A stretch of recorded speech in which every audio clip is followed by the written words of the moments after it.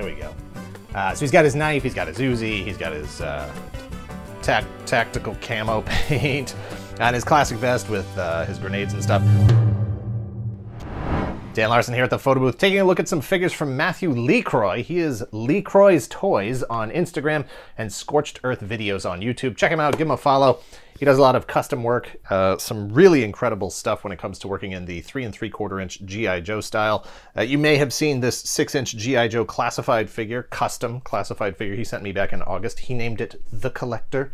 It is the handsomest classified figure in existence. He also sent in a couple of his custom vintage style Joe figures, including this amazing, I'm going to put the focus on it, this amazing custom vintage style John Matrix from the 1985 movie Commando, starring Arnold Schwarzenegger. There were a few Commando figures back in the day, which is crazy considering that it is definitely an R-rated movie. He literally throws a pipe through a guy's chest at the end. But there was a 16-inch giant figure that had like cloth goods pants, a He-Man style figure with cloth goods pants, and then a smaller kind of like a Star Wars figure. There was a whole line of them, John Matrix and then some bad guys. It was from a company called Diamond Toy Makers, not to be confused with Diamond Collectibles. They are two totally different companies. So this figure, he's got a custom card back and everything.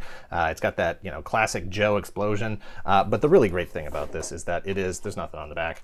It is the type of card back that is a clamshell, so that you can open it, take the figure right out. Let me get it posed up here for you real nice. He's got his knife. He's got his Uzi. No pipe. Get out of here.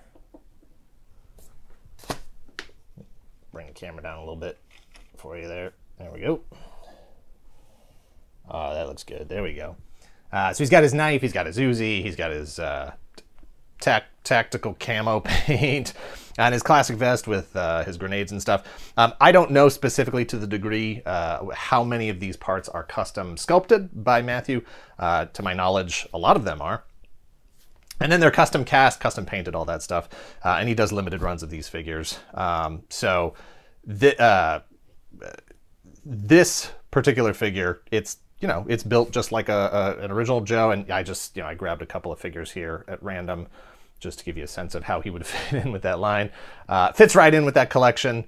You know, the Joes, if they got a special mission going, maybe they need to throw a pipe through Major Blood or something. You know, he's the guy to call.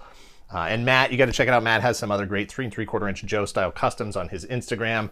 Judge Dredd, The Mandalorian, Pythona, and then of course several of his own creations.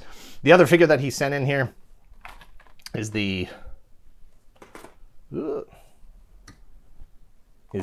I Was Once a Man Cobra Commander. Again, we got the Joe style burst back there. He signed this one on the back. If you've seen this is the half transformed Cobra Commander. If you've seen the 1987 G.I. Joe animated movie, you know that Cobra Commander is put on trial by Golobulus and the upper management of Cobra Law. This guy right here.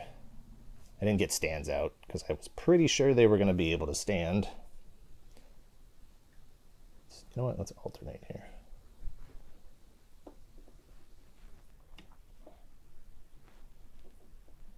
It's all about presentation.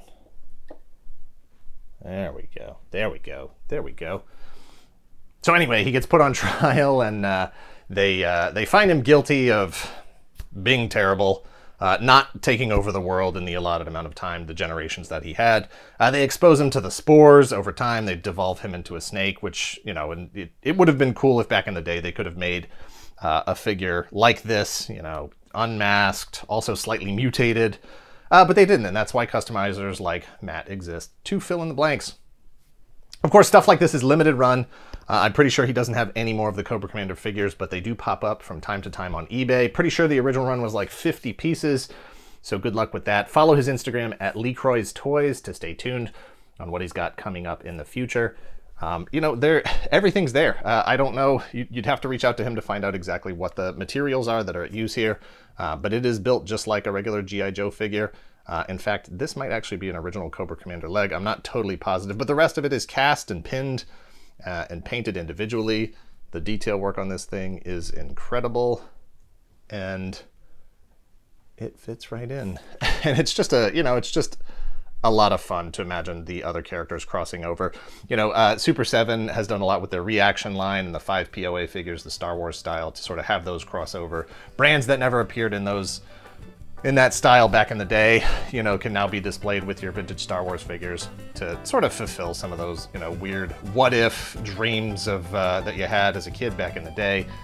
What if Back to the Future? What if that? So, you know, what if John Matrix was a G.I. Joe guy? And there you go. Thanks to Matt for answering those questions and giving us a sense of what he would look like.